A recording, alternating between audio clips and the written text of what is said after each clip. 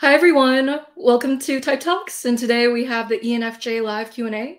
And so Emrys, would you like to tell us a bit about you? Certainly. Specifically the cognitive functions, I assume, or just me in general? A brief overview of you, your elevator pitch of who you are. Okay.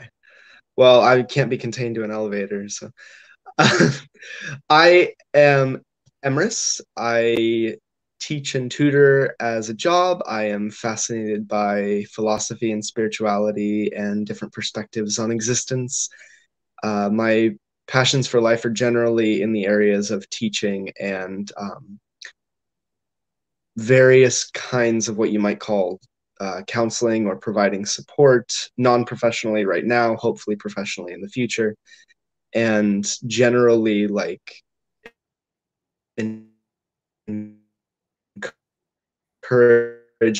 and listening to people, inspiration and strength to move along their chosen path. That's beautiful. And for Well, thank you. More mundanely, for hobbies, I really enjoy reading and learning in general. I really enjoy D&D, and I really enjoy staying up till 3 a.m. having lovely conversations with people. Those are one of my favorite pastimes too. And so Emrys, would you like to tell us a bit about extroverted feeling, FE? Sure. For me, extroverted feeling manifests as an almost constant awareness of other people's emotions and of the social webs in which we live and how actions within a social system affect each person within the social system. uh, it's sort of instinctual for me where thoughts will just arise into my mind about how saying something one way will affect someone differently than saying it another way. Uh, I will very frequently feel a sort of simulacrum or echo of another person's emotions within myself when they're experiencing it. Or even if I am not echoing it emotionally, I often have an immediate intuitive understanding of what it would be like to be experiencing what that other person is experiencing. And it becomes easy to essentially imagine myself as that other person living their life. And I tend to be very sensitive to how people respond verbally and non-verbally to different emotional statements, if that makes sense. Any kind of emotionally charged statement, when I use it or see other people use it, I immediately pick up on how other people are reacting to it. Yeah, that's fantastic. And so how do you experience NI, introverted intuition? My favorite one. I primarily would say I experience NI as finding it easy to just sense when I really resonate or vibe with something. It seems like my mind is often doing a lot of unconscious processing. And then when I'm presented with a particular perspective on reality or idea that really fits in with the internal web of my perception of reality, it immediately clicks. And I can't always explain why. It also makes it very easy for me to put myself in other people's perspectives and sort of not in the necessarily immediate emotional feeling way of FE, but in the sort of logical, um, building a little inner structure of what it would be like to be this other person and to understand how their ideas are connected to other ideas. And that's the main underlying theme, is connection of ideas, seeing how every possible perspective on reality is part of a massive web that's almost like standing within a sphere, and whichever direction you look within a sphere or whatever portion of your perception you cover up, you can see different worldviews or perspectives on reality. Mm, that is wild and awesome, and I'd love to go into that with you during the interview. So if you have Sure. any questions about Emrys that you want to ask, feel free to ask it in the live Q&A chat. And so how do you experience extroverted sensing, SE? Hmm. I think that personality hackers model of it being like a young child is very accurate, in the sense that I don't have a strong desire to achieve or compete in extroverted sensing areas, in the sense of like sports or athletics or any kind of physical involvement with the world in that way. But I have a very strong desire to play in the physical world, essentially. So any kind of athletic activity, any kind of sensory activity tends to be primarily sort of rejoicingly, laughingly celebratory interaction with reality. And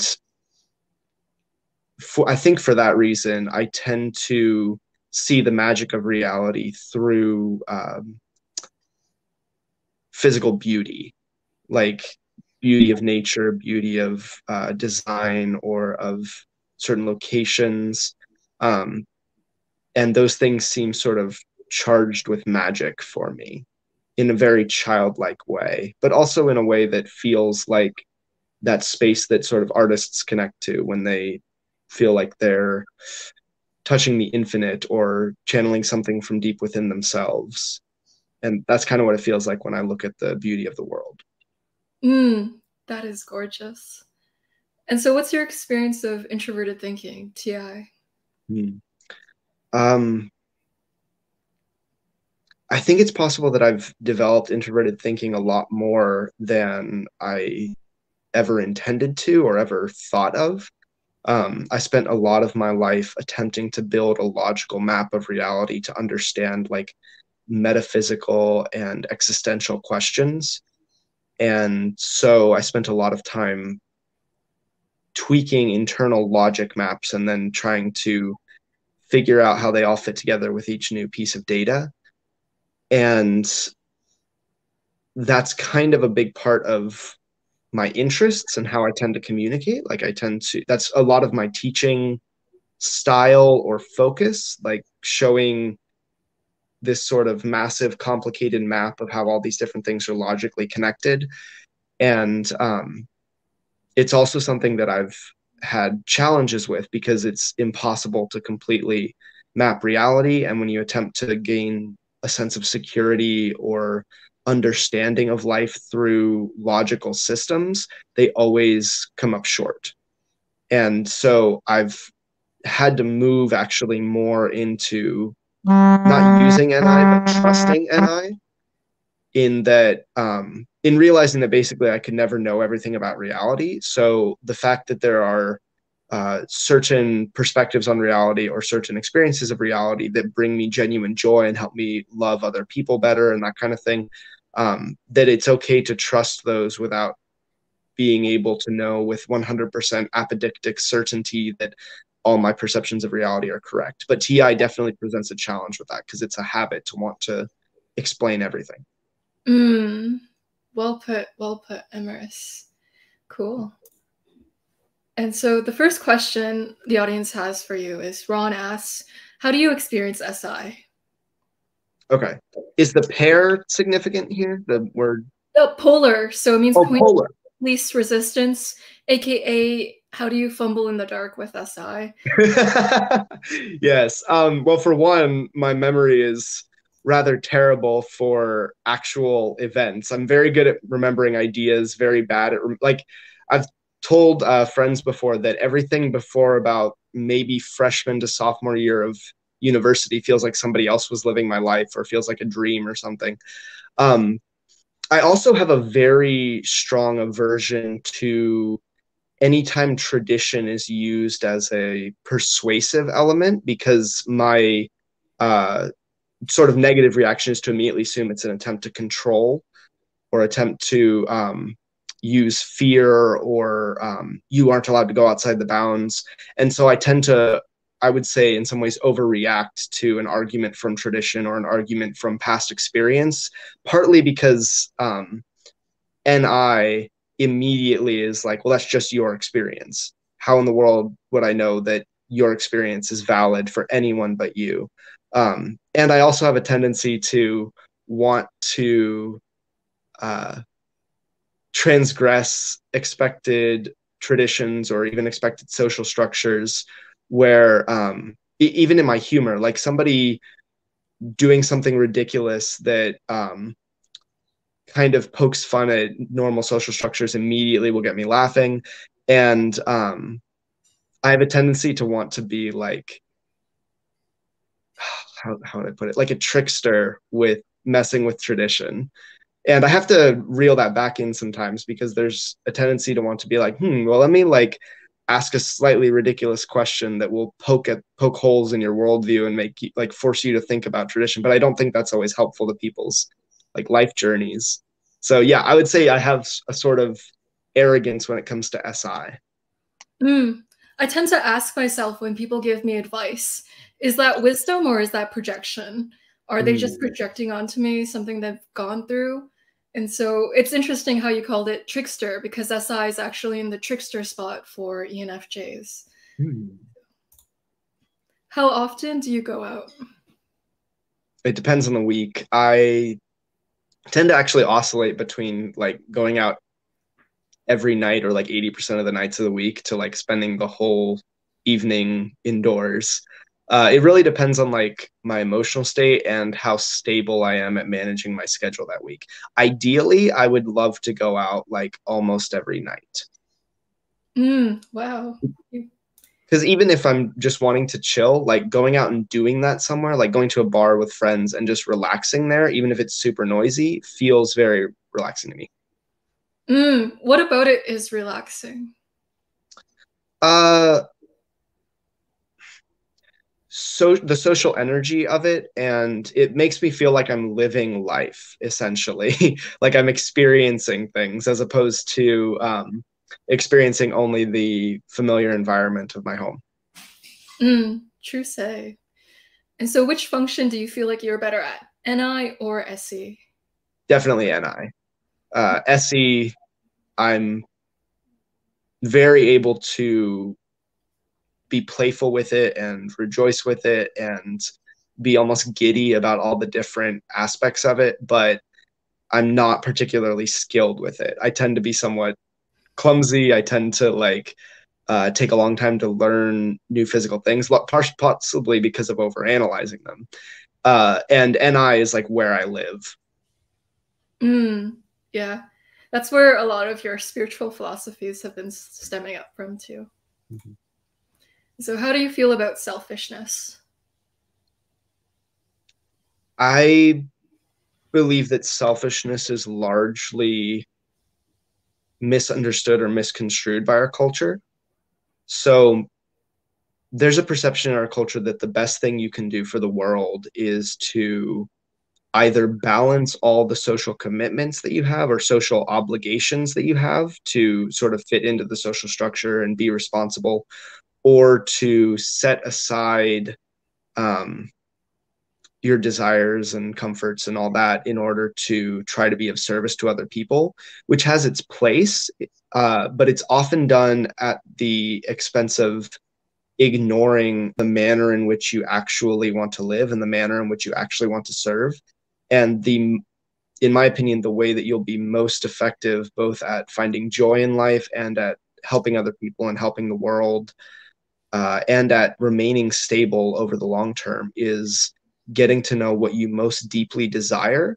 And we often will think of that as selfish, like, oh, you're just following your desires, but it's actually something very morally demanding, in that if you dig down deep enough into what you most deeply desire, you won't find, like, for most people, you won't find like, oh, I just want a nice car or a comfortable house or something. You'll find that you have some kind of desire to do something that would demand quite a lot of you, that would in all likelihood help a lot of other people as well, and that would challenge you to grow in countless ways. And to direct your whole life to figuring that out and then pursuing that wholeheartedly, it's almost like a boot camp style mentality where you have no right but to do other than your deepest, truest will. So everyone in the live chat, feel free to ask questions that are not related to typology too. So this is a really good question, because I think either indirectly we'll be learning about ENFJs, even if it's like Emrys's style of ENFJ, through those questions more. And so with selfishness, it is quite it can be quite harmful too if people view selfishness completely negatively too, because there's a part of it that's necessary, because people become selfish when they don't want to become selfish, because they've been neglecting themselves so much. Your body will gravitate towards being selfish if you don't address it for long enough. So it's almost like if you're not looking out for future you enough, your psyche will eventually feel resentful at you. And then you will then do selfish things without wanting to be selfish. So it's good to kind of be cognizant of your own needs, because if your needs aren't met, it's easy to turn into a monster without knowing it. And it's worse to be a monster than it is to take care of yourself. So that would be my take on it. Will people with the ENFJ personality type be less successful in the world of sports? I'm a footballer, but don't feel very competitive. I would say no, primarily because it's not only like an extreme talent for physical athletics that makes you successful in that world. For one, if you're really wanting to go into the professional world, the ability to navigate social situations and to sort of cultivate a good relationship with your superiors and your team and the people around you is extremely important, especially for a team sport. And we tend to think of high-level athletics or high-level artistry as something primarily due to talent. Like we talk about like, oh, this person is so lucky to be so good at this. And in reality, if you practice enough, there are certain limitations, and it could be that you never get to an Olympic level because you didn't have like as much innate talent as the Olympian did. But that level of innate talent isn't necessarily required to even play professionally. Interesting. And how do SE help you to interact with other people? It makes it very easy to sort of vibe with the social scene, whether it's like partying or dancing or going to a sports event. Like people tend to express their social interaction through physical activities. So I can get on board with those and at least like sort of line up my own emotional vibration with the excitement of the people around me, even if I wouldn't inherently have the same level of excitement as they do. Like I sort of get amped up because they're amped up about it. Similarly, it also helps for a lot of the playful aspects of social interaction because those are mediated through the body.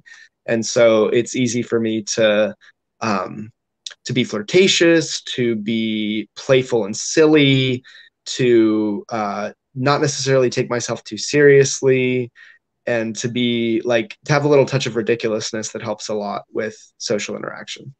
Oh, you sound like a good time. So it's almost like FESE is able to get you playful in the proximity of playful people. It amplifies that, and you can kind of also feel the vibe of the room and follow. And I would also say I tend to seek out that to a certain extent. Awesome. And so what function would you likely think wants to understand more? Sorry, I read this too quick. What function would you most likely want to understand more that's not in your slot or not? Well, I'll go with my initial intuition, which is FI. It's very difficult for me to discern what my deepest desires and most authentic self are. I tend to have many different aspects of myself spread out across different aspects of my life. And so it's difficult to bring all that together into a singular sense of identity that gives me a sense of direction of like, this is what I most value in life, or this is what it looks like to be most authentically me. And it's also, I don't have an innate sense of when I'm doing that.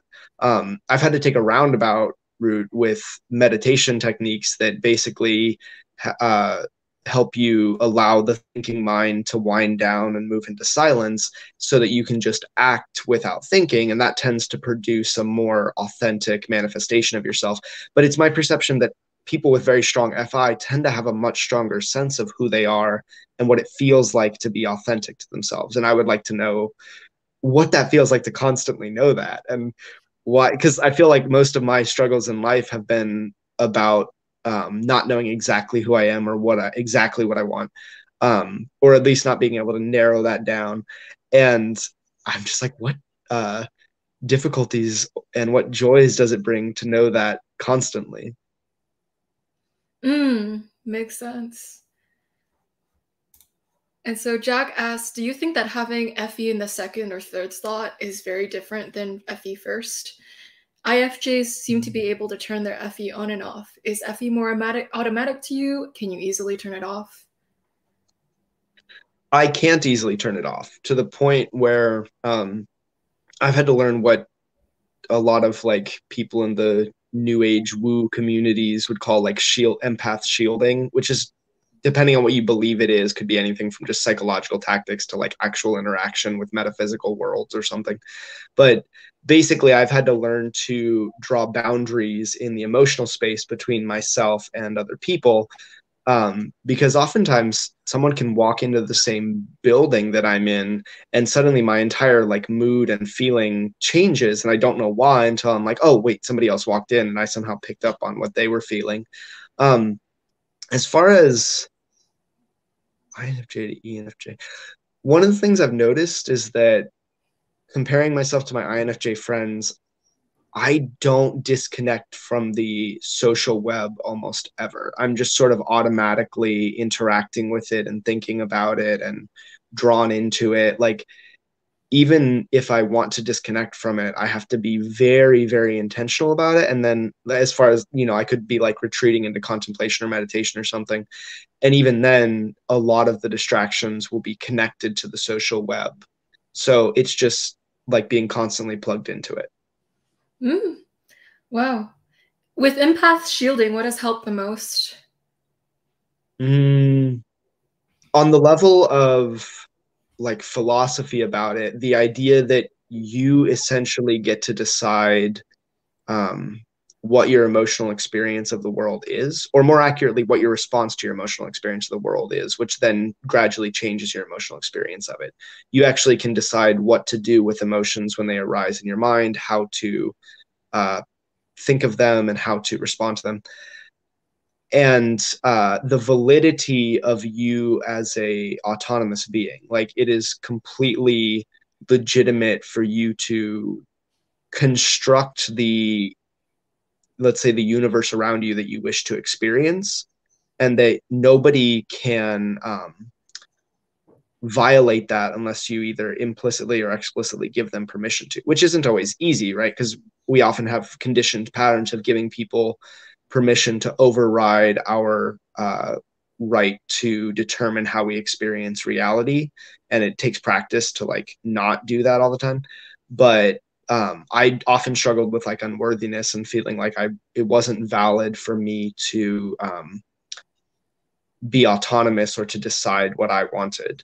And then for the actual shielding, there are like rituals within the Western esoteric tradition that are more extensive on it. But one of the most simple ones that I've come across is like, imagine a barrier around yourself in the emotional space, maybe about 3 feet out from your body, which is classic for like aura thinking. That's like as like a razor sharp bubble around you that keeps anything you don't want to let into your emotional system out, but you can still observe it and to some extent feel it without absorbing it into yourself. And then I've also noticed that bringing your, I think you could argue whether this is like metaphysical or just psychological, but bringing your wrists or hands or ankles together seems to like close you off emotionally. So like I had a friend teach me to do this. I don't know, to do that, and almost like you're imagining whatever you're feeling coming at you spreading around you instead of like hitting you. And it seems to work really well. Like I've frequently been in conversation with people where I feel like their emotional state is starting to overwhelm me, and I'll just do that and like sit with my hands like that. And it feels like instead it flows around me and I'm still able to observe and understand it. Similarly, you can also just like bring your hands together and your ankles together, and that will kind of give you a sense of like stability and like being a closed off autonomous system who gets to decide what comes into that system. Yeah. There's an element of release you can kind of get out of that visualization and being able to let go of the emotions, even if it's a picture in your mind. Yeah, and I would say a big part of that is that your subconscious mind, or the aspects of your mind and body that you're not like consciously aware of or in control of, tend to operate on things like visualization and emotion and symbolism. So those are all tend to be helpful. That is true. And so do you as a FE Dom naturally love people? I'll answer that question in two ways because I immediately see two ways you can answer that. I love being around people. And I easily see like delightful aspects of them if they're not or I should say it's more difficult to see delightful aspects of them if they're like in an extremely persistent negative emotional state. But even then I can see sort of past the like clouds of negative emotion, like beauty in them.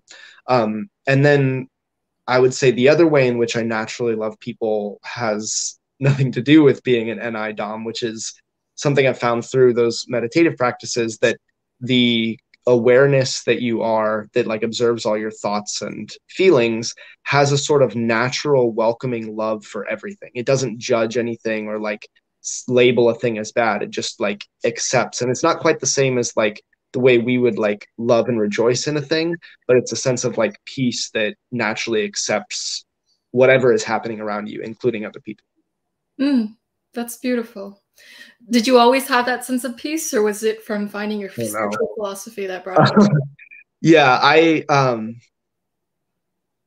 grew up in a version of Christianity that was very intellectual and not very like pragmatic or practitional, like didn't put an emphasis on like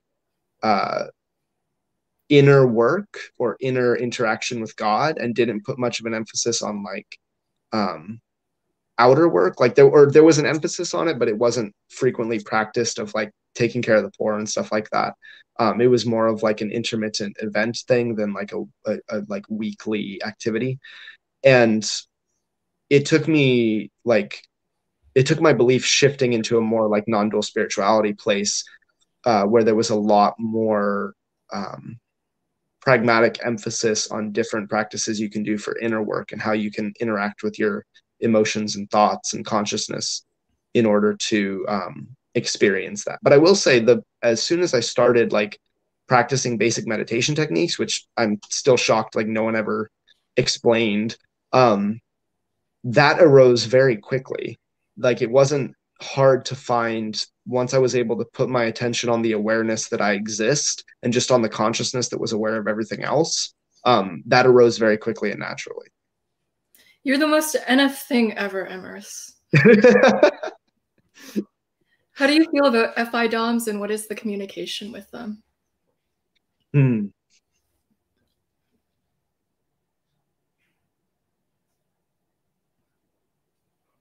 My first thought is that they have an advantage and a disadvantage in manifesting their authentic self. The advantage, I would say, is the awareness of it, and the fact that if you're able to show up authentically in life, you are absolutely magnetic and powerful.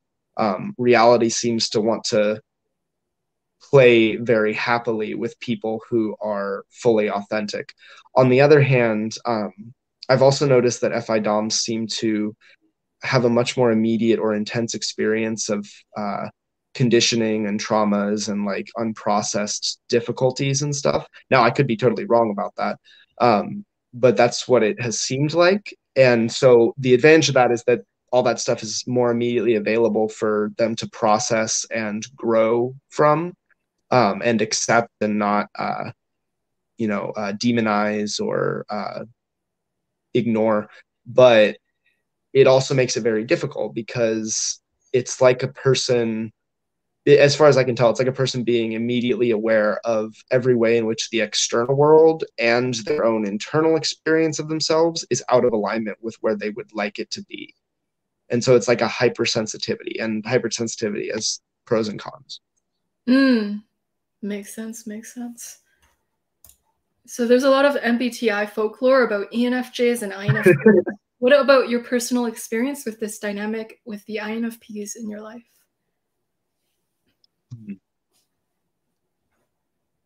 I would say it becomes very easy to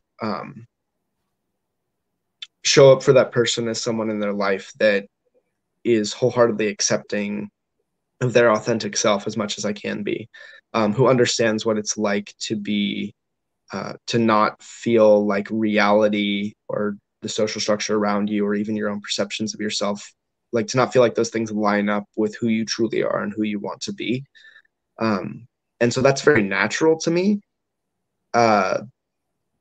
It feels like when I feel like INFPs tend to feel somewhat like outsiders in the world that we live in, and very at home in an almost like dreamlike or spiritual world, or romantic world, to use the term like technically and artistically.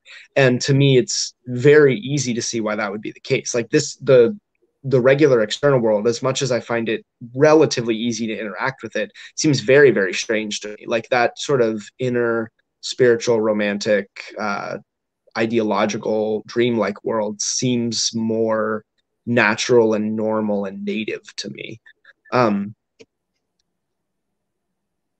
In the other direction, like the main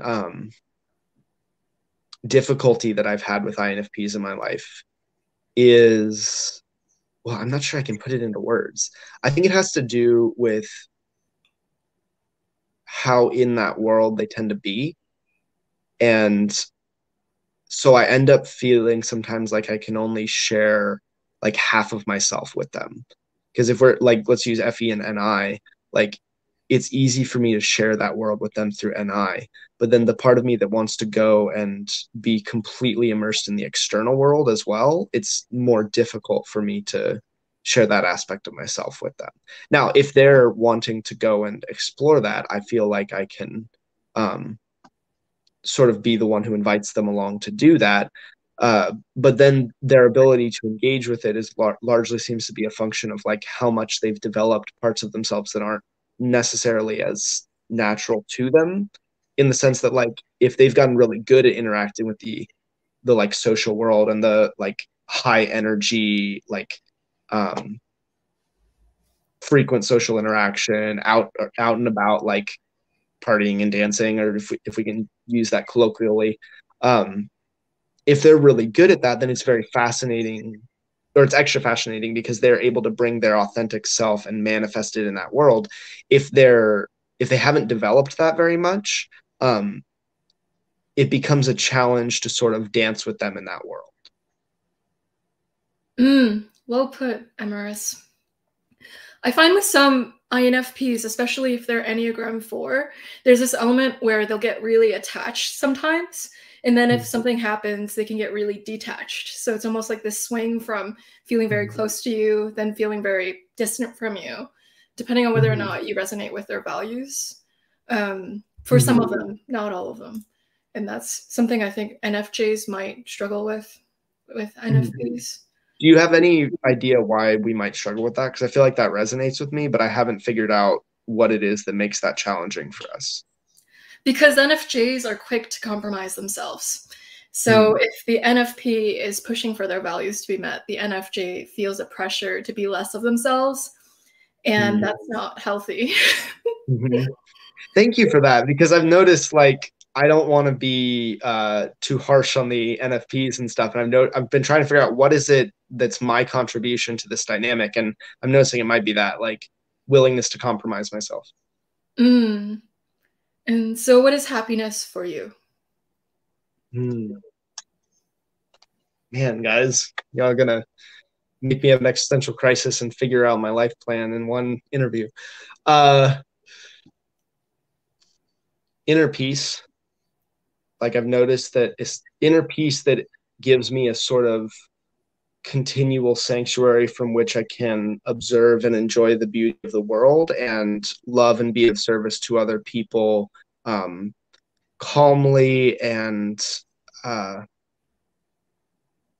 without a fear that I'm not doing enough or that I'm not going to say the right thing or not do the right thing. Just a sort of ability to rest in beauty and then be of service from that place. That's gorgeous. Inner peace, have you ever experienced that in your life? Oh yeah. It's one of the things that drew me to meditation. It's like I've intermittently gotten into that state of consciousness of just, I've described it as like, imagine if you're dreaming and something scary happens or less than ideal happens, but you're aware that you're dreaming. So you know that this less than ideal thing is just another aspect of you, and that there's nothing like preventing you from changing it, or at least relating to it with peace and with love, because it's just you. That's a state of consciousness that has happened to me repeatedly in and after meditation. And it's also quite delightful because it's almost humorous, because you're noticing it feels like the consciousness that you are is the consciousness that everyone else is. And there's almost a playful, like, how did I put it? In some traditions of Hinduism, Shiva is seen as like the chief deity or the representation of the chief deity. And I'm very ignorant of Hinduism, so please pardon my lack of knowledge. But I remember an Alan Watts quote that stuck with me, where he was like, every time someone walks up to me and says, "Hi, I'm so-and-so, I do this, I'm this person," and he goes, "Ah, ha, ha, what a funny way that God has appeared to me today." Or being like, Shiva, I recognize you. You're not fooling anyone. Who you really are is the divine consciousness. You're not fooling me. And there's an almost funny element to that to me, because in that state of consciousness, it's like you can see the personality and the what we understand as the person, and then you can also see beyond that, like the consciousness that's almost has its like eyes shining in laughter at you, going like, "Do you like my new mask? Or you like who I'm playing today?" And it's just funny because we take the personalities and personas so seriously, and it's like a bunch of people on a stage playing different characters and getting so into them. And there's an almost humor where you're like, it's hard sometimes to not break character and just be like, this is really funny that we're all really invested in these characters. Yeah. So yeah, that's some of my weirder spiritual side, but that's kind of how that manifests for me. There's some sort of inner peace that comes from noticing the facade of day-to-day living. Instead of taking the labels so seriously, you learn to take them lightly because they aren't you. You realize that a lot of things aren't you. The things that stress you out are not you. And when you learn to let those things go, what's left is just your consciousness. What people say is, we're not the sky. I mean, sorry, we're not the cloud, but we are the sky. So you are not the stressful thoughts floating through your head, but you are the thing observing those thoughts. And so there's a type of peace that comes from that, because you realize that you don't have to over-identify with any thought you have. And so there's a freedom in not needing to identify with anything that would hold you down if you held on to it too tightly. That's definitely. Yeah. And so Denzel asks, do you have a GF? And so I'm going to have a talk with you about this. Every time in the past when I've done the videos, he's like, "Are you single? Do you have a GF?" I do not at the time. No, I don't have like a life partner relationship. Why doesn't anyone ever ask me this question? I never get asked this question. Good. And do you have a GF or a life partner? I don't. No, I don't. You know, I'm taking Enneagram courses right now. And whenever I complain about certain things like this, people ask me, are you a type 2? Because this is like 2s are going like, wait, why is everyone getting this type of attention and likability? And I'm not. One more data point to add to the contemplation, huh? Yeah. Salty Joyce. That is genuinely frustrating though. Like I certainly empathize with feeling like everyone else is getting asked the question that you deeply care about, and then like not turning that same question to you. I think that happens with NFs a lot, because in our own ways we tend to seem like we have a lot of things all together, and we've got all that stuff figured out. And so I've noticed it's fairly common for people to not ask those same kinds of kind of like, how's your life and how's the important things in your life kind of questions. Mm. Yeah, the NFs are the ones probing that from other people, but NFs don't get asked that themselves, and they're like, great, I am offering the deep conversation to the person's not sending the ball back. Mm-hmm. And so how do you see a utopian society?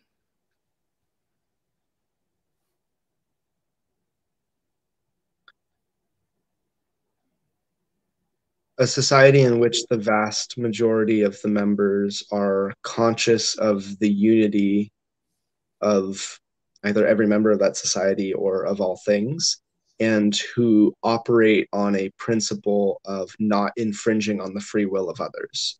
So this is where, as humans, we've had difficulty because we have a million and one ways to create the ideas and perceptions of separation. And this leads to all sorts of difficulties. When we're able to perceive like the basic unity that we share, whether you want to see that as the interconnectedness of all things, or as the oneness of all things, or simply as every other person is just you if you were born in their body and raised in the way they were and experienced what they experienced.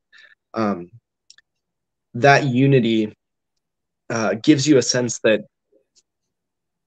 your desires and your freedom of choice are no more or no less valid than anyone else's. And so it leads to this principle where you're very careful not to infringe on the free will of others, whether that's not offering service unless they've implicitly or explicitly asked, not offering your opinion unless you're implicitly or explicitly asked, or at least being very cautious that you're not disturbing their journey of life by, like, you know, setting yourself up as a teacher and then telling them that you are the authority and that they as opposed to telling them that they have within themselves the ability to discern truth, but then also not attempting to secure provision or peace through exertion of power over others. This is the other thing that we really struggle with, especially in the modern day, where we're very aware now of the need to create peace and create abundant provision for everyone and that kind of thing. But we're still often operating on the model that the way to do that is to get into positions of power and use that power to force other people to take care of each other. And as far as I can tell, that doesn't work. Even among movements that are trying to like create liberation from the perspective of like a injustice of the inequality in society perspective, there's an idea that if you don't simultaneously teach that everyone has the right to their own freedom of choice and that exertion of power over others isn't the way, then you just create a new system of oppression. So I think that that's where we really have to shift out of that thinking and shift into a thinking where you band together with people who are already on board with that and then help take care of each other, but being careful not to infringe on each other's freedom of choice or exert power over each other. Yeah, there are a lot of win-lose structures or lose-lose structures that are set up in society. And ultimately, the best result would be a win-win. And that would come from not seeing each side as an adversary. Oh, I need to drink water. So people tend to kind of see us versus them, and if you always see that, then you'll never be on the side of both people. And it's the NF mentality to want a win-win for everyone. It's like, I want our side and their side to win, which is why there are a lot of NFs who believe in non-dualism, because it's about seeing everyone as important as you are. Because in some way, if you were born as them, you would do the same things as them, given the same mind as them. So it's this holistic compassion that I see really prevalent among. Yeah. And to be clear, that doesn't mean that that will, you know, just pie in the sky convince everyone who wants power over others to stop playing that game. But it's that if you step in to play that game, you perpetuate the system. If you model and act out a different way of playing the game that doesn't require power over others, you create a new system or a new way of living. And that actually does have an effect. Like, even in like you can't, I would put it this way, you can't directly change another person's mind or directly help them to grow, but you can model a different way of living. And your, not just your example, but your existence as that different way of living is actually far more powerful than we tend to assume, because we're kind of, as a society, stuck in a thinking that like the way to change things is to get power. Modeling is effective too, if it inspires other people. What are your hobbies? My favorite hobby is probably Dungeons and Dragons or tabletop role-playing games in general. I love the social aspect of it. I tend to be the DM or person running the game, so I love getting to create something that I find beautiful and intriguing and thought-provoking, and then share that with my friends and see how they react to it. It's almost like how when you have a really good conversation and you're like sharing these fascinating ideas and seeing how it sparks ideas in this other person, it's like that, but in a game form. And there's also entertaining aspects of it. Like it's an incredible way to generate a ton of inside jokes with your friends. It's really entertaining to see them work on like creative problem solving, because it's almost like an open world video game, but with no actual limits other than like the laws of physics and whatever the agreed upon like setting is. For other hobbies, I really enjoy exercise in general, but I particularly like weightlifting and yoga as maintenance, and then things like dancing, although I'm not very good at it, and like individual sport, like one person sports like rock climbing or free running are really fun to me. I always try to think of other hobbies. I suppose like learning and attempting to articulate or teach what I've learned is sort of a hobby for me. Like that's continually what I'm drawn back to when I have free time, and generally like enjoying the company of others. That's one of the reasons I like just going out into social situations. One of the reasons I like, I'm not really actually a big fan of like partying and going out dancing, but I like if you go to a social public place that has like a good atmosphere where there can be genuine connection between people. Solid. And so I consistently hear that ENFJs have dark thoughts when alone. How much of that is true in your experience? Well, in one sense, I don't know how much I can answer this only as an ENFJ, because I've had depressive episodes since at least like high school. So those dark thoughts are very easy for me to have when alone. Well, I don't want to say easy. It's more like when the difficulties of life catch up with me, it's easy for all of that to hit me at once and for me to have a ton of dark thoughts, which is one of the reasons I thought I was a 9, an Enneagram 9 for a while, because I didn't tend to notice when all that was building up or when I was upset or angry, until it all hit at once. I think I see two other aspects of this as an ENFJ. One is that it's easy for us to understand a dark perspective. The two ways I've seen this for me is it was easy for me to recognize what like a truly villainous or evil manifestation of myself would look like. And I don't know this for sure because I've never, explored attempting to become that. But I remember finding out that Hans from Frozen was usually typed as an ENFJ, and I was like, yeah, if I was a villain, that'd probably be my plan. Just seduce the local power structure and then insert yourself into the best position and use your social ability to get everybody on your side. Or the other even more scary one was, and this, I don't know if this was because it felt like an ENFJ thing or it just felt like I could easily empathize with darkness. If anyone's seen the Netflix series You, I've only seen like the first few episodes of it, but I remember watching the first episode and being like, oh, I understand exactly where this person is coming from and where their mindset is at, and I don't like it. Like, I don't like that I can see. It's sort of like I've heard people say it's a good way of understanding and having a healthy like respect for and being willing to deal with and not give into your shadow side is to understand that like given the right circumstances, you could become like a Nazi prison guard. And to be able to see that and be like, oh, I understand how I could get to that point, was both disturbing, but also, I would say, helpful. We have a difficulty, I would say, in our society's approach to like our psychology and psychological health that often involves labeling the shadow side as bad. And that doesn't help. What tends to help, as far as I can tell, is responding to the shadow side with love and understanding this is also something I contain.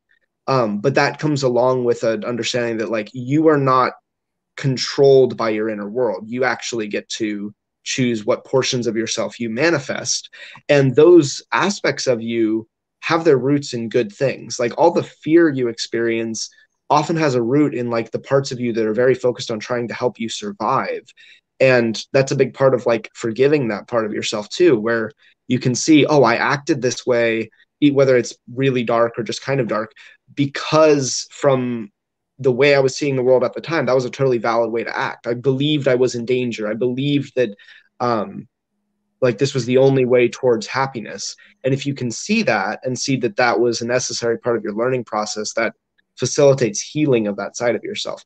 And then the third, I think there was one more way I see ENFJs relating to dark thoughts. I think when I've gotten frustrated with the social structures or the world in which I live, it's very easy for me to go to dark thoughts about like life isn't worth living or this is all just too much. And I could see easily how that could be directed at certain structures. And for me, sometimes it has, like when I've experienced, I experienced a lot of emotional difficulty, partly as a result of my like evangelical Christian upbringing. And so there's been times where I've had like very angry reactions, especially when alone, to that structure. But for me, it mostly gets directed toward reality itself, where when there's a buildup of difficulty, or a buildup of the perception of difficulty other people are experiencing, I tend to experience a sort of bout of lashing out emotionally at reality, being like, this isn't fair. Like, none of this is worth the suffering. Like, if there's a God out there, I'm really mad at you for doing this. And I remember that was one of the first times I experienced like a depressive episode, was basically that. A friend of mine, his mother had died of cancer. And I was just like, you know what? I'm done playing your stupid games, God, universe, reality, whatever. Like, nothing justifies this. So I've noticed that for those things, the same principles apply, where it's like, if you try to shove those thoughts away, it doesn't work. If you instead welcome them and either just observe them until you see that they're not you and they're just arising and falling, or if you dive into them and try to understand, like ask them, what part of me are you speaking for? And like, how did you come to believe this? And why are you saying this? You'll often find that there's a scared and hurt part of you that is behind that angry or dark thought. And you basically, in whatever way works for you, like send that part of you love. Like I've often done that by, I often get visualizations of like that portion of myself as a child or as a wounded animal or something. And like, giving it a hug, or like being like gentle and non-aggressive with it. And basically, as far as I can tell, what that does is it gives the signal to that part of your mind that it's not in danger anymore. It doesn't need to be afraid, because it's kind of, love and fear are kind of like opposite signals. And that tends to facilitate more of the healing. Doesn't make it go away automatically, but that's kind of the process that I've seen for dealing with the dark side of yourself. Yeah. It's very NF to go with most scenarios, and to go like the best response is to respond with love. And NF will go like, most solutions are best solved with love, integrating it in some way, in some form. Because without love, there's just trauma. And to heal kind of the collective trauma of the world is through the mechanism of love. And then the STs have stomach pain from hearing the NF say that. I do think one of the reasons that happens is that we tend to think of, we have a very limited, our definition of love is so like scattered and limited. Another word I might use is like acceptance. And that doesn't mean like acceptance of it's okay for this thing to just stay. But like, let's say you want to address the problem by moving more into what you truly want. That means more full acceptance of what you truly want and more full movement toward it. And then the acceptance of the negative thing that you don't want isn't necessarily like, oh, I'm just okay with this thing staying around forever. It's can also be like, I'm not going to sit here and try to fight a portion of myself. I'm going to accept that this is existing right now and it's not in alignment with what I want, but I'm just going to move toward what I want instead of acting like I have to go to war against this portion of myself, which then just keeps you in the conflict thing. So even if you see the acceptance as sort of ignoring, being like, all right, that's there, not going to give it the time of day, like that's a perfectly valid method of love. It's just you not rejecting and fighting the reality that exists right now. Yeah. Love is acceptance because it's loving it as it is. So it is enough as it is. And acceptance requires love to make it sustainable. And so Bubble Puppy asks, how do you use your A slot TE? I don't very much. I would say I tend to do it on the fly or like in process. Like I don't tend to do it through extensive planning. Most of my extensive planning tends to be a TI thing where it's attempting to apply a system of logic to how to show up in the pragmatic world. And then as I find that like a thing works primarily filtered through, or doesn't work primarily filtered through FE, I tend to use TE to try to just generate a new plan, but it's usually an area I'm fairly weak at if it's not a social thing. For the other stuff, like for non-social systems, I just don't tend to interact with them very much. I just don't tend to attempt to change them. It may also help. Joyce, you may know this more than I do. Could you give any examples of how an 8 slot TE might show up? It might show up in the form of not really wanting to change something unless it's like related to social structures or people in some way. So yes. Okay. So with that, I could go on that and just whether it's politics, for example, where I look at the political system and I'm just like, this doesn't seem like a system that is easily changeable. Maybe on the local level, get involved, and I do think that's worth doing. But the way that we tend to think about changing politics, like campaign for my party and get the right person in office, that kind of thing, I'm just kind of like, I don't see this as a system that I'm interested in attempting to change. And in the sense of like, I tend to see it as somewhat hopeless through that method, but then hopeful through like social organizing and like humanitarian action. So I would lean more towards those things, which are again more social. And then yeah, like most of the time, that stuff that's non-social tends to just be a background thing for me. So like, we could be using terribly outdated technology and I'm not usually inclined to be like, oh, here's how we could update this to be more efficient. I'm just like, it's sort of working. So I mean, that seems like a waste of energy for me to try to do that. Or not a waste of energy. I just don't feel like it's high on my priority list. Yeah. 8 slot TE also shows up in how ENFJs can be late when they're helping someone with their issues. So definitely happens to me. Yep. So instead of being TE pragmatic with time management, if someone's in need or needs that FE, the FE DOM, ENFJ will just run to help them. And so how do you view TI as a demon? What life struggles do you attribute to TI? Quick recap. I think I said a little bit of this earlier, but yeah, I mainly view it as reality is the location, TI and thoughts in general are a map. And they can be very helpful if you use the map to get you to a part of the location and to help you navigate to the place you want to be. But if you look at the map instead of reality itself too much, if you look at thoughts or like internal logic structures instead of experience, either on the journey to where you want to be, or if you get to where you want to be and then don't put down the map and actually like interact with the experience of reality, then you tend to,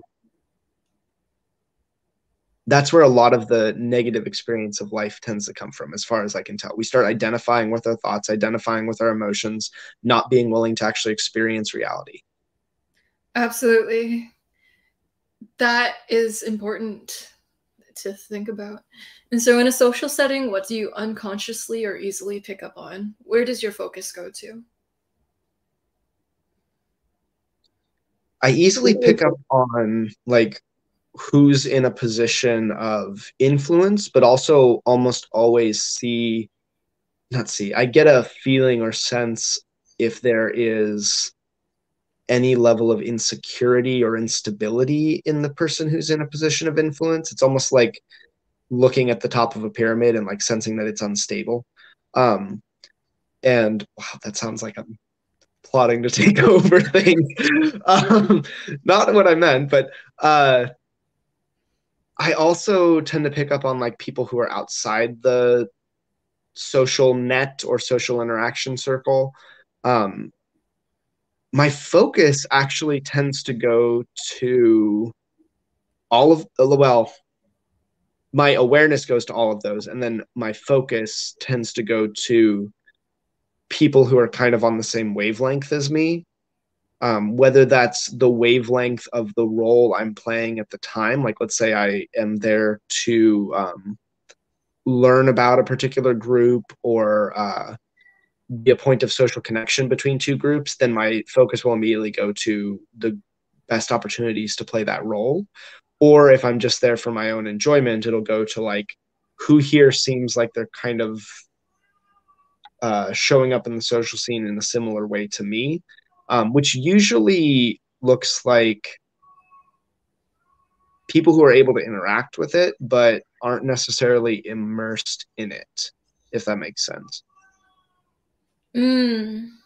Yeah, that makes sense. What do you think of compromise in terms of relations or friendships? I mean, my instinct is usually to just try to create autonomy within the relationship.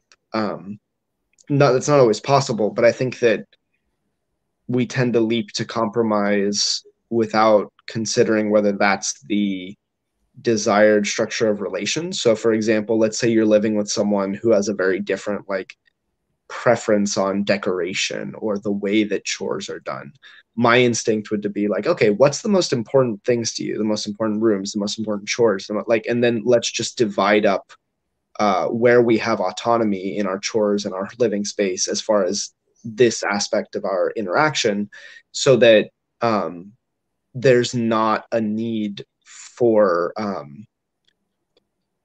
a compromise where neither person is particularly satisfied. Or because one of the things I've noticed is there's a kind of compromise where you can blend what you want, or where what you want isn't intense enough that it really matters, and that is a perfectly great place to compromise. To me, that's largely about like saving energy, where it's like we don't need to argue about this, or like spend the next day debating how to do this. But if it's something that's important to you, like I don't tend to see relationships as like we're blending together, except in the places where we're intentionally choosing to blend together. And that's sort of like a almost like an activity. Like if you're not dancing constantly in a romantic relationship, but when you choose to dance, you're moving together.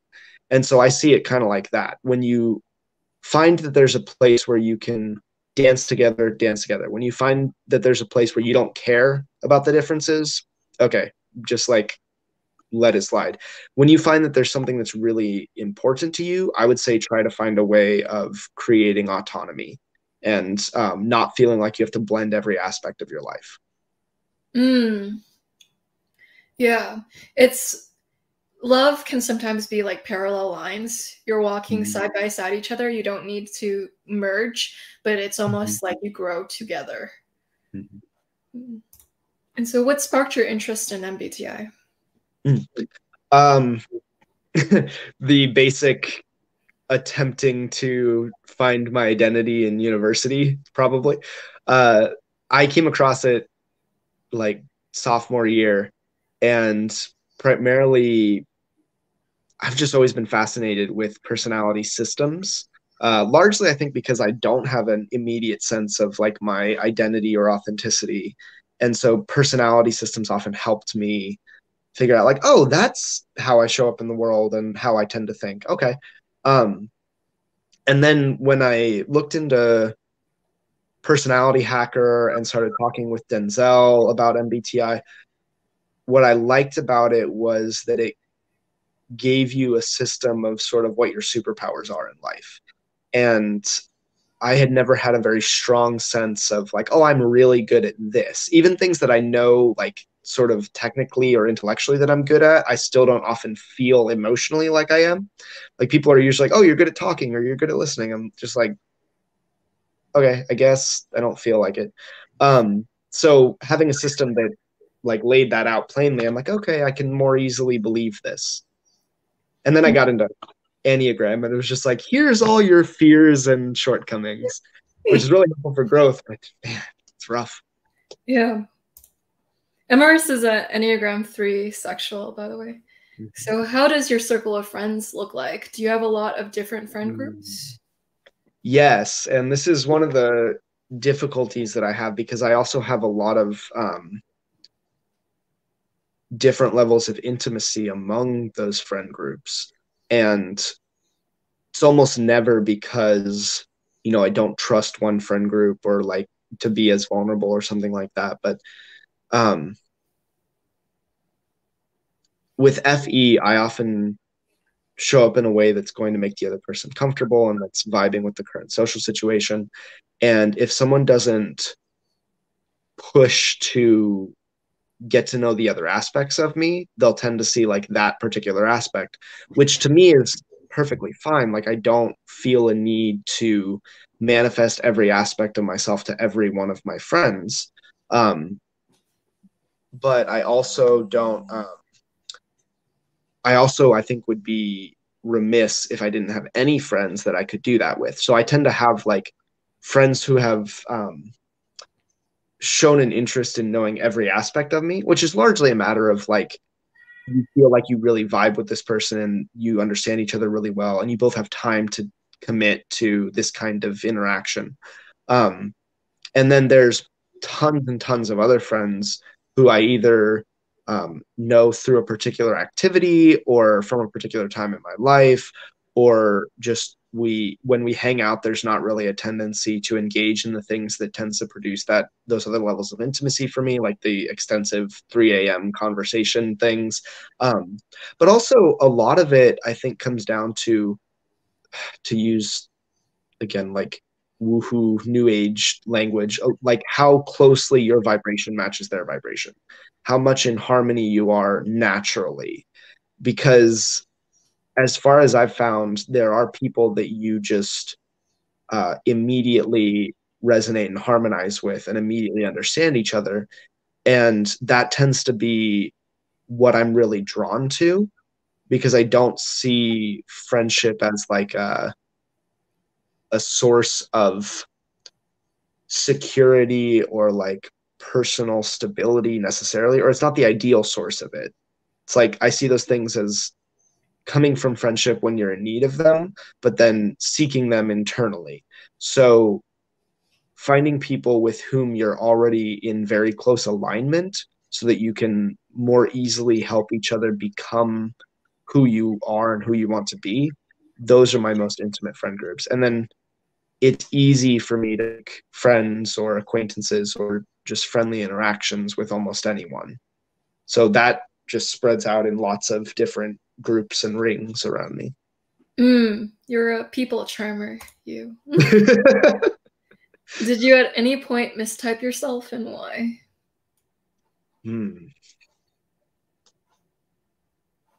I think the only thing I've gotten close to that is sometimes thinking I was an INFJ, because I do tend to spend a lot of time alone and tend to strongly use NI. So other than that, no, I don't think I ever did. I tested as an ENFJ and read the like profile of one. I was like, yep, this is definitely what I am. And I've never been given reason to think otherwise, but I definitely ride the line between like introversion and extroversion. Arcadian Fox asks, how do your interactions with ISTPs and ISTJs generally go, and how do you avoid conflict with these? I shut up. I stop trying to make them see the world the way I do. I think, I don't know for sure, because I'm not particularly great at typing people, but I once worked with a boss who I think was an ISTJ. And one of my greatest difficulties was it would seem like they had very little ability to see other people's perspectives and see the validity of other people's perspectives. And it made me angry, because I was still, well, in many ways still am, dealing with the idea that I have to convince other people to think the right way, or to like think the way that's going to help the most people. Like I'm supposed to change people or something. And I think the other aspect of that is a certain amount of insecurity in my own perspective. Like I don't have just a completely settled, like I know what I believe and I am 100% certain of it. And I'm 100% certain of who I am and who I want to be. So I've sometimes sought a sense of like validation in trying to like present why my perspectives are have the best arguments behind them or something. And generally I would say, one, if you're finding yourself unable to work within the framework provided by an ISTJ, like let's say there is one that's your boss and you're just like, I just can't work with this person, it's perfectly valid for you to draw boundaries, which largely consist of like you figuring out what is important to you and then like refusing to budge on that and being kind of fearless about that, where you're not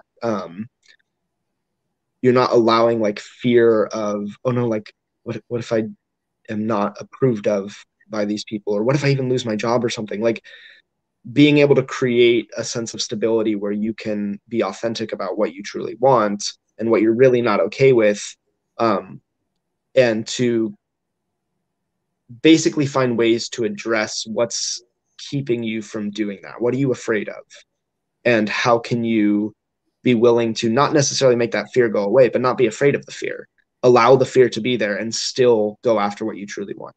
But then other than that, like I've noticed that most of the conflicts tend to arise when, at least for me, when I want this other person to change their way of being.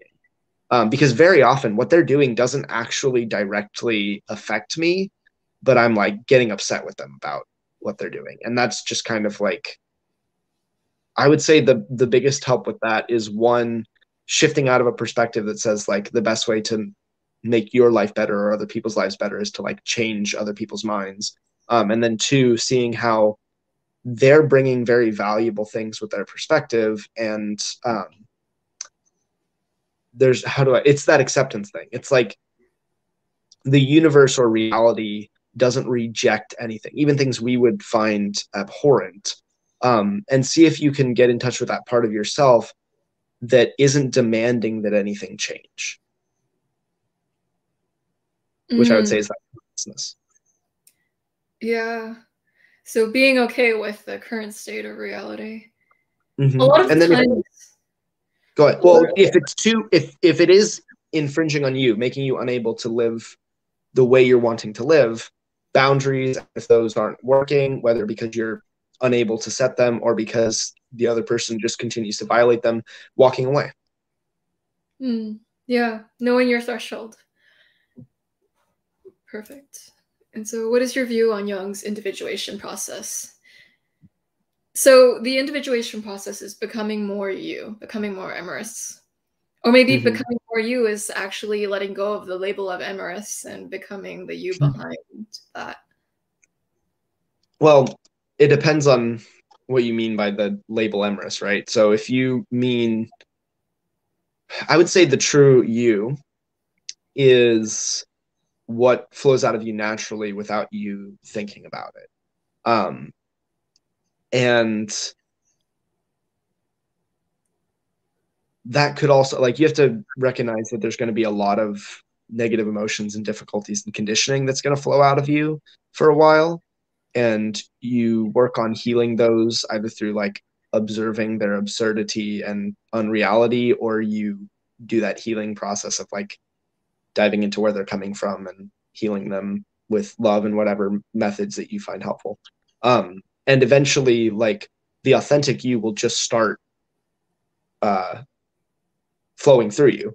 And that's really a big part of it, is that you heard people say like get out of your own way. It's largely a process of like observing what's happening and what's flowing out of you and what's happening around you without feeling like you have to take control of it. I would say that's the quickest way to both discover and manifest who you truly are. I'm not familiar enough with Jung's methods for doing that.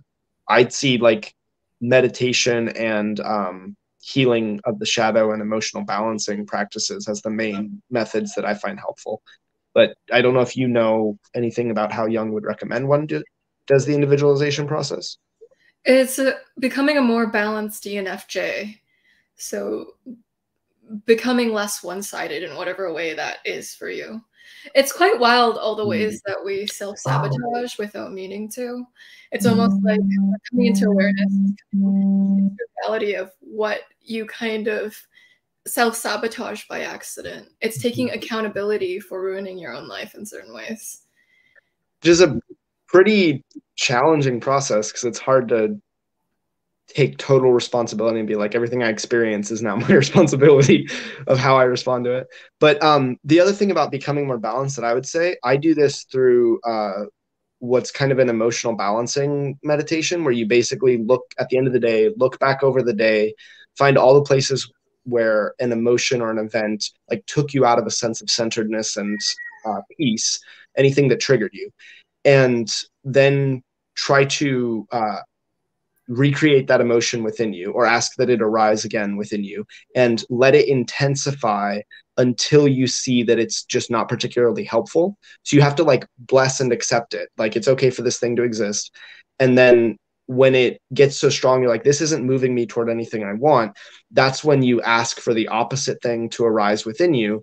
And you don't try to create it, you just kind of sit in observation until the other thing arises, and then you see how you contain both things, and you kind of step back a little bit and see how your observer perspective is almost like outside or observing both things. So the goal here is to become more centered, less reactive, to see that you contain the full range of positive and negative emotion, and that none of that experience has to like knock you out of a state of centeredness and peace.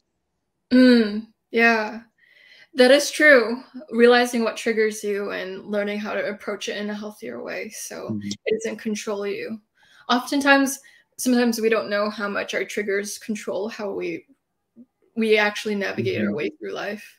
Sometimes there's a lifelong trigger people react to, and it comes out in the form where people can call it lazy, but maybe they're not lazy, they're not procrastinating, they're just triggered in some way that they're unaware of how to solve yet.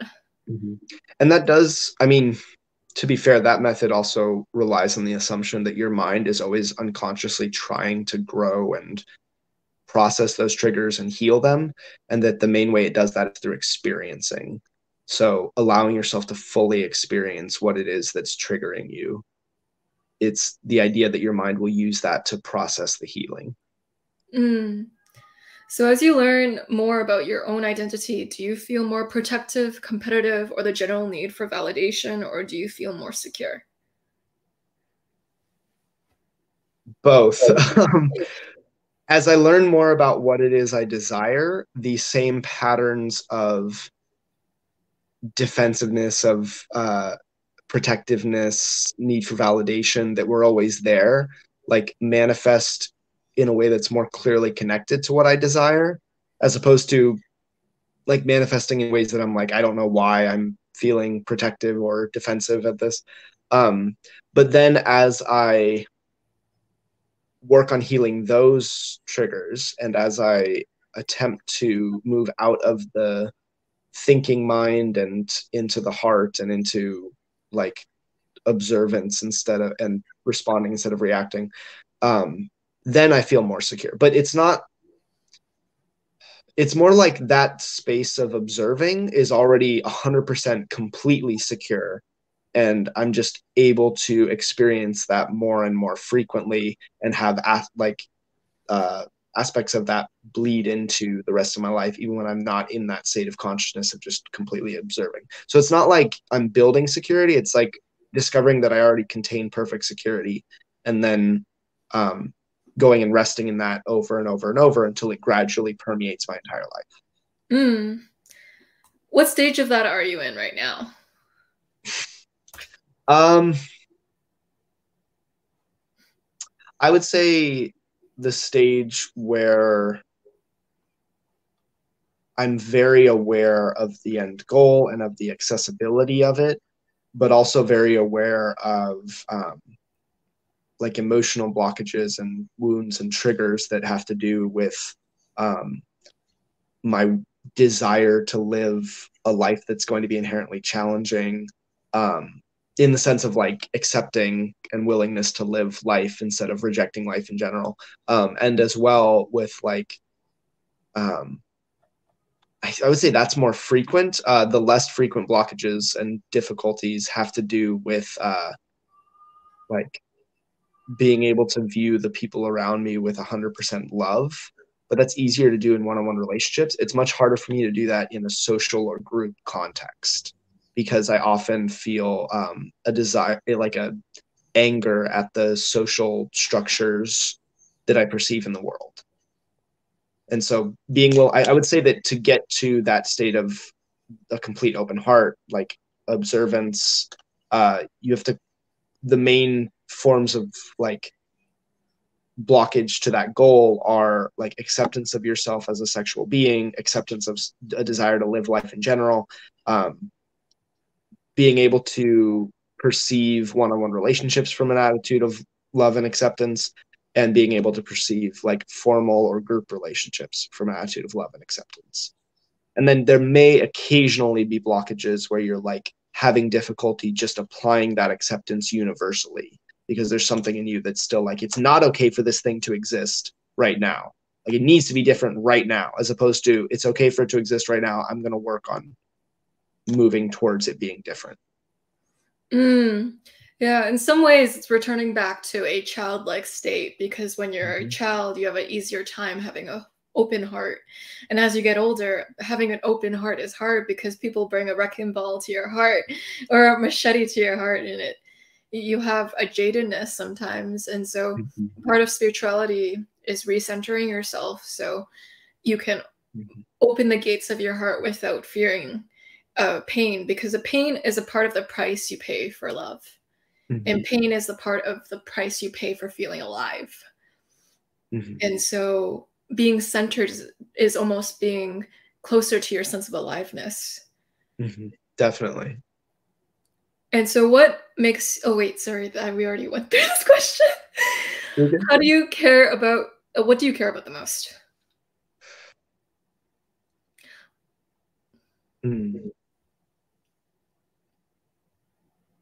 I'm also sorry, everyone, if I seem a little slower than usual. I sometimes get less sleep on certain nights than others, and so you'll see that. It'll be apparent. But yeah, continue, Emrys.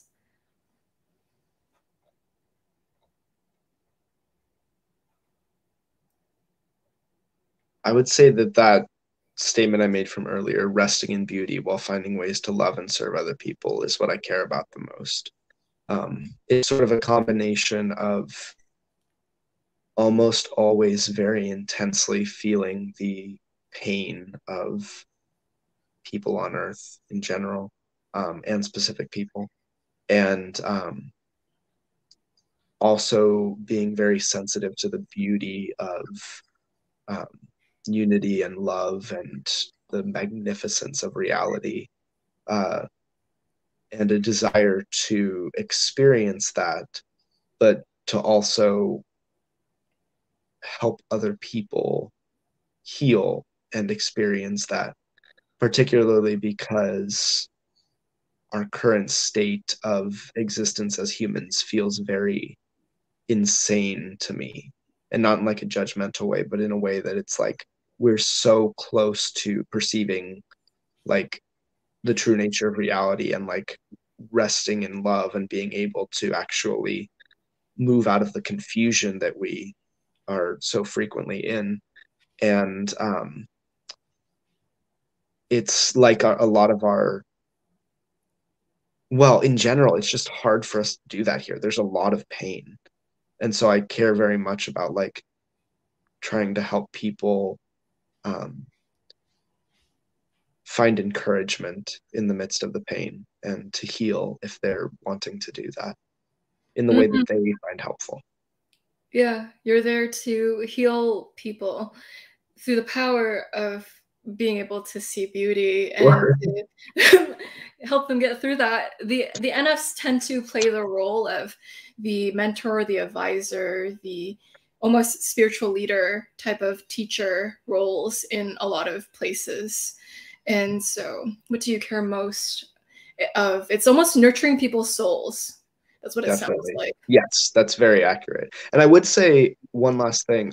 From my perspective, I don't think anyone can directly heal another person. I think they can present them with a different perspective that's closer to wholeness or health. And then that person has complete freedom to accept or reject based on where they're at in their own growth journey. That is true. You can't make a person heal. Mm-hmm. They have to choose it for themselves. And so ENFJs are known to do a lot for others. What is it that you get out of the interactions with family, friends, or colleagues? Well, there's frequently moments with like the closest people in my life that I feel like, let's take that resting in beauty kind of thing. For me, like you could visualize that as like, think of the, I don't know, the elven cities from Lord of the Rings or something that are very ethereal and beautiful, and put that on a mountaintop that's above the sea and beneath a night sky of stars. Like that's a sort of visual of the place of beauty that that I wish to rest in. And then very frequently with interactions with other people who I'm very close to, their love or their perception of the beauty of reality will take me to that place of beauty again, or I'll have the opportunity to invite them to go rest in my particular perspective of beauty as well. And then I also get a sense of like when I'm listening to a person who's experiencing difficulty and is at a point where they're ready to attempt to grow or use that difficulty to grow, as opposed to just kind of being stuck in a loop where they can't find a way out of the challenge they're facing and can't find a way to new thoughts or new feelings. When they're desiring to grow and I'm listening to them in a way that either gives them the opportunity to figure out what they want to do or in a way that just gives them comfort, I usually walk away from that feeling like, okay, whatever else I did today, whatever else happens this week, I'm glad I was alive and it was worth being here. And I did something like that was what was worth doing. There's something really similar about us, and it's that perception of wanting to rest in beauty. Oftentimes I'll tell people, I kind of think everything is beautiful in its own way. If you look close enough, there is a beauty. And no one really gets that, except I feel like you get that. And so how would you distinguish from INFJ in your experience?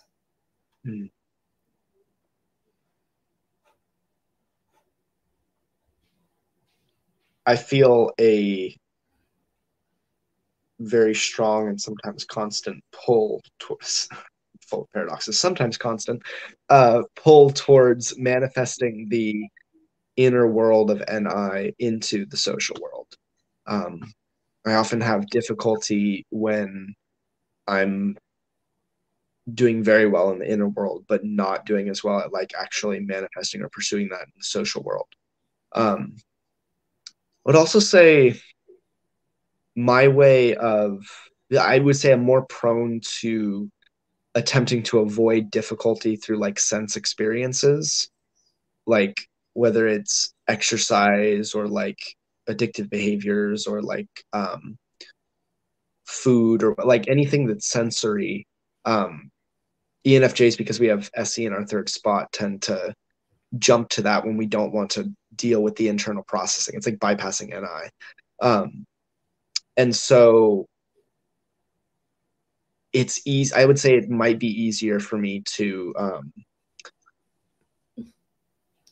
like ignore what I truly want and ignore what's going on internally and just keep like playing in the social world and the like physical world without without acknowledging that some part of me is like, this isn't what we really want. Like we're not fully in alignment with what with the path that we want to walk right now. We're just like ignoring the problems and just being like, yeah, let's just go meet with people and like go have fun experiences and like, you know, go to a theme park or something, like just do something that's distracting.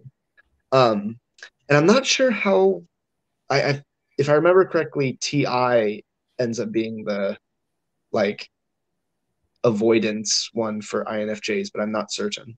TI is the relief role for INFJs.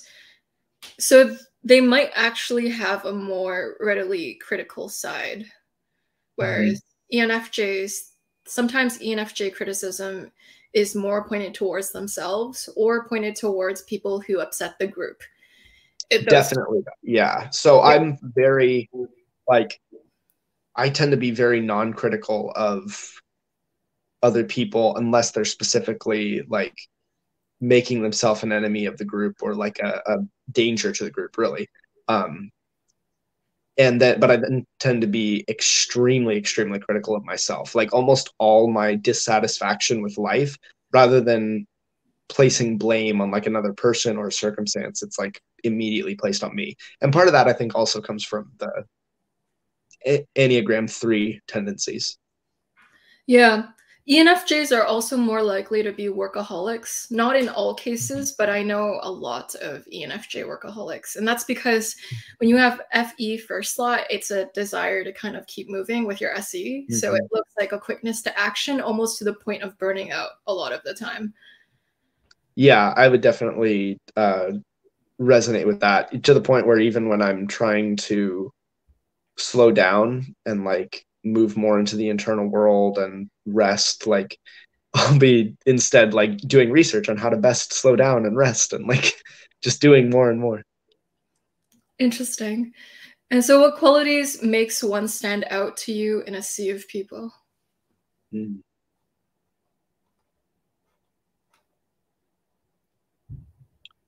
A sense of settledness about who they are and about like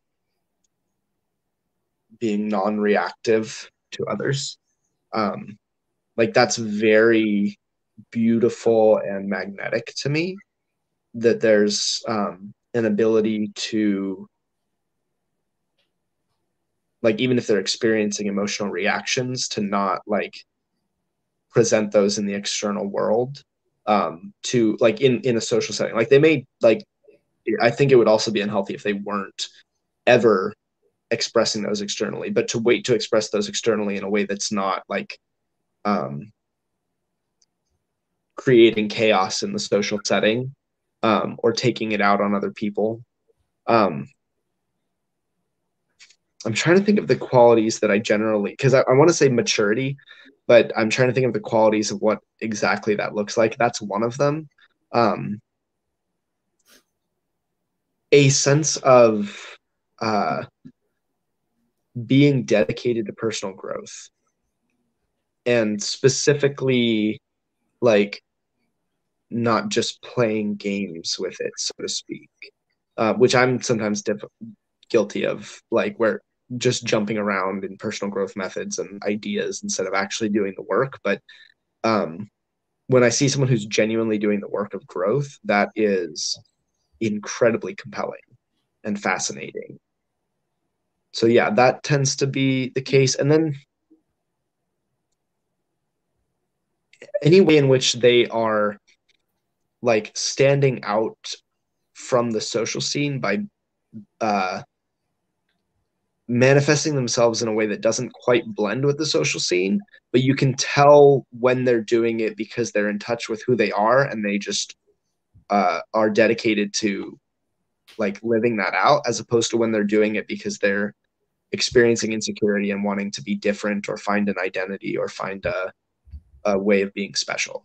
And I can't explain like what it looks like exactly in the difference, but I can definitely feel and have confirmed when I've talked to the person about it later, like what is it that's leading them to be different from the social scene around them. Absolutely. And so Emrys likes people who have successfully individuated in terms of Young's. Probably because I'm not fully individuated yet. And I'm like, oh, yes, you are close to what I wish to move towards. And I find you fascinating and intriguing and beautiful. Yeah. We're attracted to the people who we either want to be more of or we admire in some way. And we don't want to be around people who have traits that we don't want to have, even if we do have them. And so what is one superpower you would want imbued with for a day? No, absorb someone else's. I never understood the absorb someone else's power. It's like they immediately assume the entire world has superpowers. It's like, if you're the only one, then your power is useless. But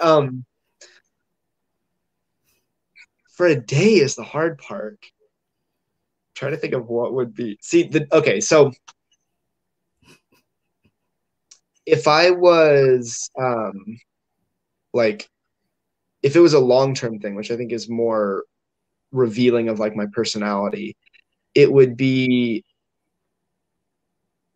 probably some kind of astral projection thing where you're able to like explore all of reality and like remotely travel there without having to physically travel there, because then you could even do that for like other planets and star systems and stuff, or other dimensions or something. Like I have a very strong, that's the desire to like experience beauty. If it was just for a day, I would probably want some kind of power that would enable me to cause myself and other people to immediately experience the minds of other people, like basically link people's minds. But that's the like cult leader in me who's like, you know what, if I could just like make everybody experience everyone else's emotions for like 10 minutes, the whole world would probably end up more united. But it's in violation of their choice, and it would probably actually lead to more chaos and stuff. So yeah, maybe matter creation. And I'll just see, even all this is difficult because even when I'm like, oh, I'll just like create enough money to deal with the poverty in the world and with any concern about provision in my own life and the lives of my loved ones. But even then, that like one probably wouldn't work, and two, that's directly contrary to the attitude that I think actually produces abundance, which is not thinking in terms of we don't have enough, and thinking in terms of like we do have enough and we will have enough and we can trust that. Wow, that's great. And so you just want superpowers to push your NF agenda. We get it. Yes. Sorry, guys. I would just turn into a supervillain. You come across as a remarkably fluid speaker. You are very articulate, Emrys. Is there any particular life path that excites you, other than being an online, well, I want to say teacher, but really offering perspectives on life and organizing a lot of the complex information out there about like spirituality and personal growth and reality and different spiritual and personal growth practices, like organizing that and presenting it in a way that's more easily understood. Because much of my personal growth journey has had to do with sorting through a lot of that information and intellectual stuff. And I've noticed that even though that's one of my like innate talents, it's been really challenging for me to find like very easy and quick summaries of that stuff and in ways that I understand, and that I'm very drawn to express ideas about those things. So that appeals to me, but then that would be like half of the full life that appeals to me, which is having another, like the other half would be essentially some form of counseling, especially for people who are very much wanting to grow personally. And even if that was like just providing them with a listening ear, I would be content with that, even if I couldn't like give them all the answers to fix their problems, because I'm not quite sure that's how like growth works. Like you usually have to sort through and figure out the answers for yourself rather than having someone tell you how to get better. But although you can have guides, I would prefer to do both of those in an online context, or at least in a mobile context, because I also have a very strong desire to like move around the country or the planet, and whether it's to be with people I've grown close to who I haven't who I don't live in the same place as, or to go to people who need a physical presence in one way or another, or to just see different beautiful aspects of the world. So yeah, that would be my ideal life path: online teaching and online counseling about spiritual and personal growth matters. That's beautiful.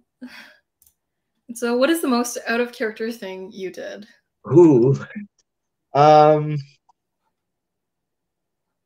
man. That's really hard because most of the things I've done that I'm like, ooh, that wasn't really who I want to be, or I regret that a little bit. I like in examining them, I'm like, no, that's in character. It's just a part of my character I haven't dealt with and like gotten healing for, just popped out. Um, Out of character is hard.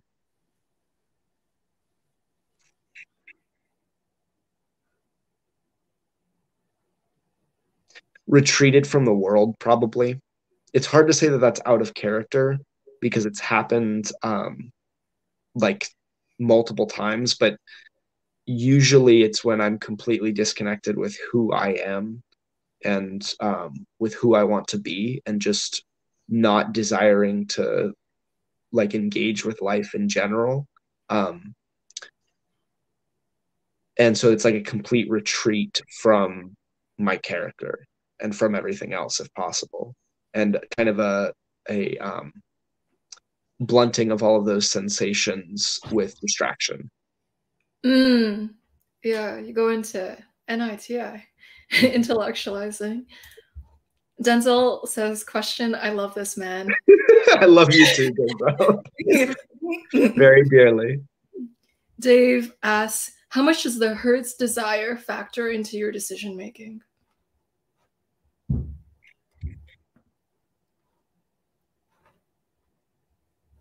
I won't usually push my desire on the herds, but if the herd's desire isn't in alignment with my desire,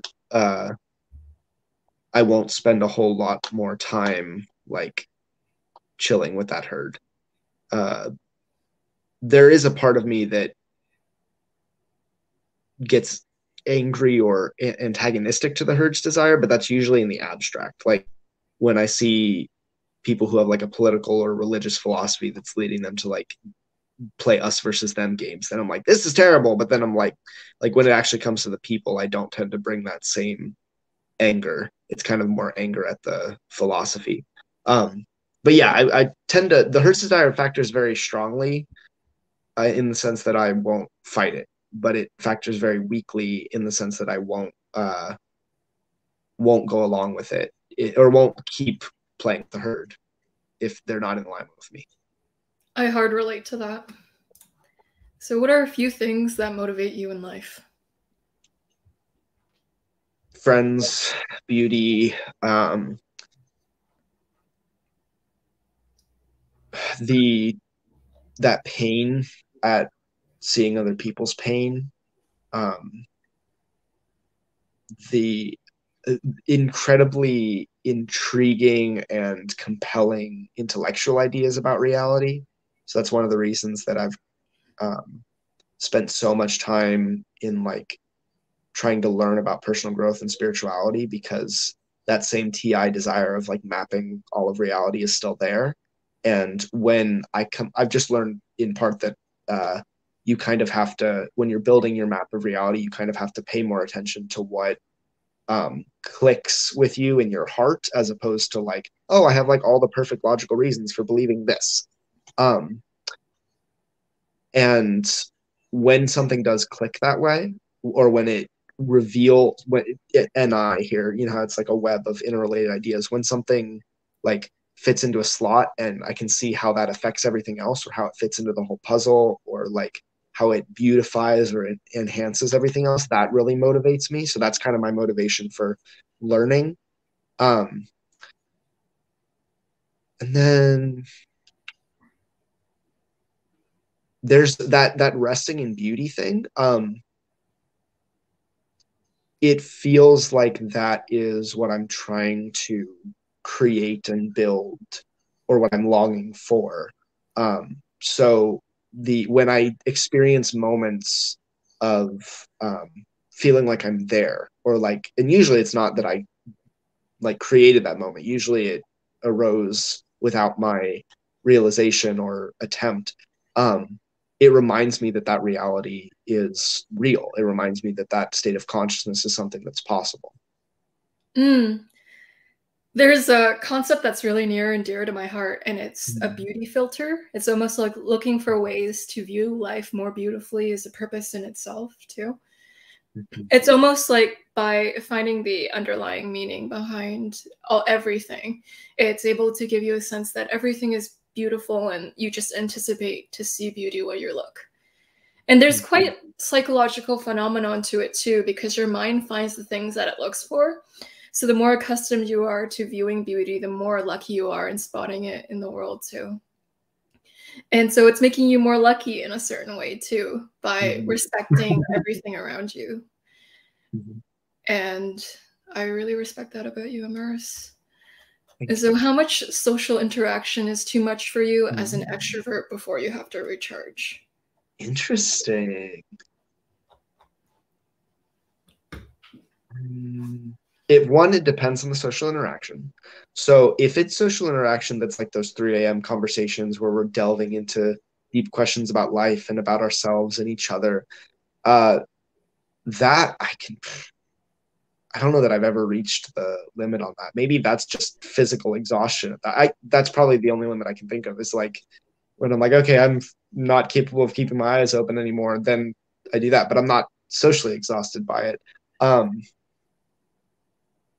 And I don't think I've ever been in an environment where that's been so constant that I haven't had time to then process that stuff on my own. Because it's usually like, you know, you're not usually staying up till 3 a.m. having those conversations night after night after night after night.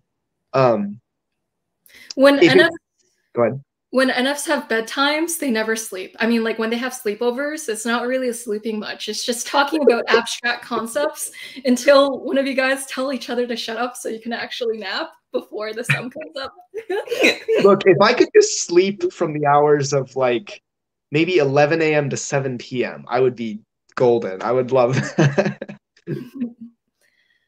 That is hilarious. The other kind of social interaction, though, if it's just like general social interaction that's not focused on those more deep things, I don't know if it's the same kind of recharging, but after a few hours of that, I'll usually feel like it's like I'm only manifesting one aspect of myself, and I'm feeling not fulfilled and energized by it. So after that time, I'll just be like, I'm just tired of playing this little social game. Like it's fun, but it's exhausting after a while. Because it's kind of like it's like the difference between like going out and dancing randomly at a club versus like spending the entire after I don't really do that. I don't know why I keep using that as an analogy, but it kind of matches the vibe of like how I approach social situations when they're not deep. Versus like spending the whole afternoon learning intricate ballroom dancing, or like doing that with someone more accurately, because the learning is often much more challenging. But you would get tired of just randomly dancing, I think, a lot faster than you would if you had a flowing, harmonious structure to the dance. That is beautiful, akin good conversation to an elegant dance. Well, it's almost like there's chemistry when there's a dance between two people too. So it's this building of this once in a lifetime type of moment where your mind kind of dances with another mind and you exchange universes for a split moment. And it's like, oh, this is how you see the world. Oh, that is how you see the world. And for a moment in life, you don't feel alone because someone has visited your perspective. And so you feel seen, heard, and valued. And it's almost understood on an animalistic level too, because with dancing, there's an animalistic connection too. But it's also not just primitive, it's deep. It's this core connection feeling. There's a word called tantric connection, and I think it's like that state of connection where you have no clothes on. And I think NFs are always looking to generate that in conversation. And that's kind of akin to intricate ballroom dancing. Yes. With no clothes on, apparently. But yeah, actually, I like the analogy because tantric practices, as far as I can tell, are usually an attempt to get into the presence of divinity or transcendentness or the universe itself, completely in the present moment. And whatever activity is used to do so, like, yeah, that's where I think the beauty of reality and the authenticity of yourself and the growth that you want to happen and the wisdom you're looking for, like all of that and the joy is like found there. So yeah, I definitely agree with that. Yeah, because what is the opposite of feeling like you just have to present one side of you to people? It's being in the state where you can present all sides of yourself and have them exist with another person. You don't have to really hold back. Holding back is why people who are extroverts feel like they're introverts, because no one likes holding back. You'll have Oprah going like, guess what, everyone? I'm an introvert. In her more extroverted voice. And I'm like, Oprah, you're not an introvert. You're like the most staple FE Dom that anyone ever refers to. And she's certain she's an introvert. And that just goes to show that the world kind of calls for people to have superficial level of interaction. And most people don't like that, even if they're extroverts. And so just everyone thinks they're an introvert. Well, that's an exaggeration, but there are a lot of people who think they're introverts when they're not actually. Okay, I won't judge you for using hyperbole. Yeah, I'm not good with percentages or talking like that. Well, everything is infinite, Joyce, so you don't need to bother about percentages. I think there's something beautiful to wanting to see the divine in another person, because you're looking for these beautiful qualities within a person that give you a snapshot into what the divine is or could be, because you're seeing a glimpse of beauty, and it's like the divine is just beauty. So you're getting a look into something that's infinite when you see something beautiful about another person. And it almost scars you with beauty. It's almost like one of the ways to get freed from past trauma is also to be scarred by the beautifulness of the world. Because what I mean by that is it leaves a permanent impression on you. It's so beautiful that you use it as a way to navigate your life. So I oftentimes look for a certain beauty that is so beautiful that it can model a way to live life.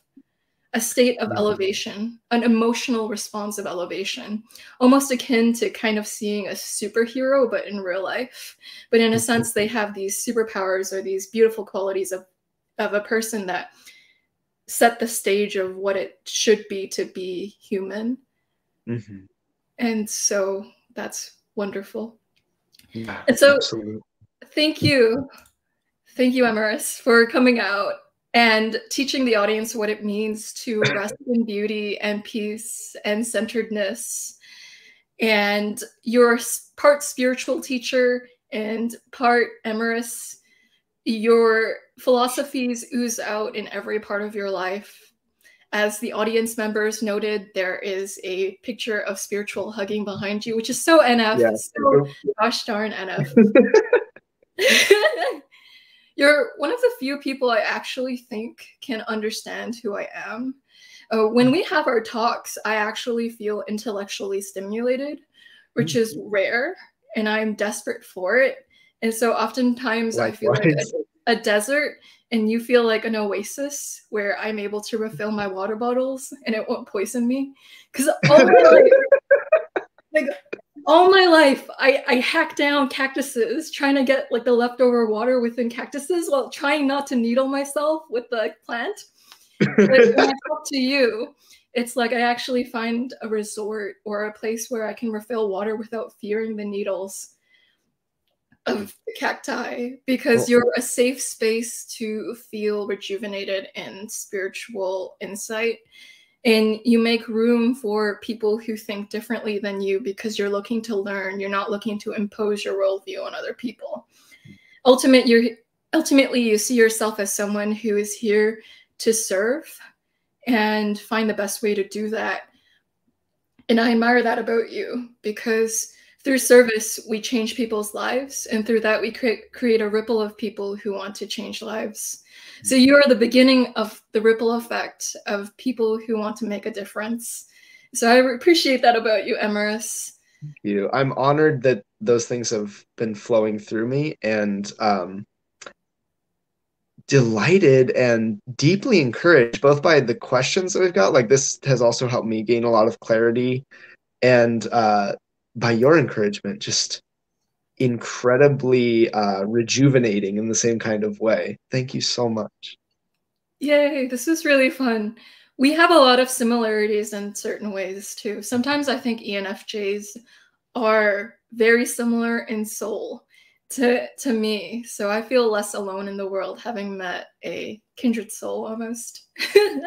I'm really happy. Cool. And so thank you everyone for asking really great questions. I'll see you all in the next episode. Bye.